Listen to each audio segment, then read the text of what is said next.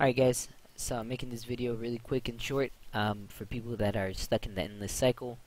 I ended up reinstalling League of Legends, but it ended up still not working. This was the fastest way I found that it would work without reinstalling the total game, because I know some people, might take forever to download again, or you have slow internet or whatever.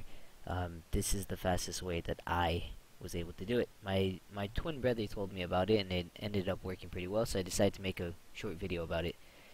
Alright, so first thing you're going to do is going to go into local disk. Under programs file, there should be a Riot Games. This is the default directory for this, unless you custom installed it. Then find the Riot Games folder. You're going to open up League of Legends. You're not going to touch any of this. You're going to scroll down until you see LoL Launcher Admin. You're going to also see a League of Legends client's icon somewhere around here. I deleted mine because we're going to reinstall it. So let's say this is it. You go here, boom, delete it. Alright, that's the end of the client. So what you're going to want to do is you're going to go to Launcher Admin. You're going to run as administrator.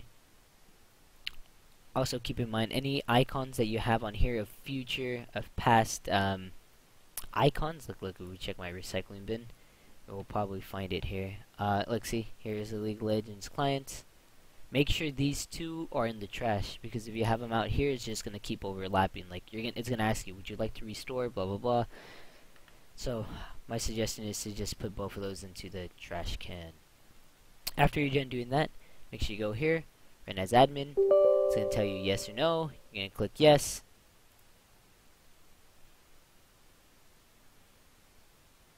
Client has been updated. Well, mine's is already updated, but when you guys do it, it's gonna be like, alright, cool, because you just deleted it, so it's gonna update. Boom, you're gonna click launch. Close this. And it should be fixed by now. Like, it should be the newest one, which is the arcade one, I believe. Yeah, there you go. So you guys, so that's how I did it. Hopefully it helps you guys out. But yeah, that's how I did it.